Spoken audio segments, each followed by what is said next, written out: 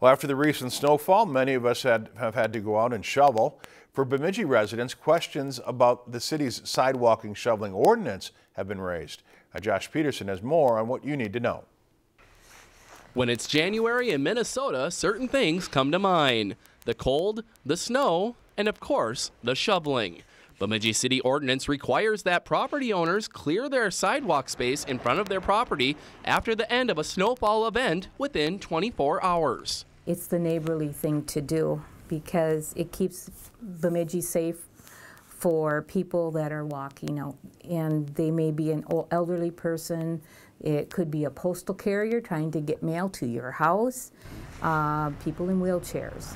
While some residents are happy to comply with the ordinance, others have taken to social media to vent their frustrations after shoveling their sidewalk, only to have a plow go by and create yet another shoveling job for residents. Large snowy ridges like this one can make it extremely difficult for people to walk safely across the sidewalk. That is why the city of Bemidji has the sidewalk shoveling ordinance. Just ask Carol Olson. She is currently walking with a cane, and having to maneuver unshoveled sidewalks has raised her awareness as to the importance of keeping the walkways clear. It is hard to get around, and then you come to somebody who has not shoveled, and it makes it really, you're looking for the next person who's shoveled to make it easier to walk.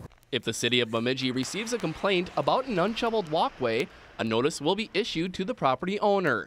Then, if the sidewalk is not cleared after the notice, a fine could be issued and the property owner will be billed for the removal of the snow. It's, snow in the winter and it's long grass in the summer for us, and we're trying to make sure our town looks good. In Bemidji, Josh Peterson, Lakeland News.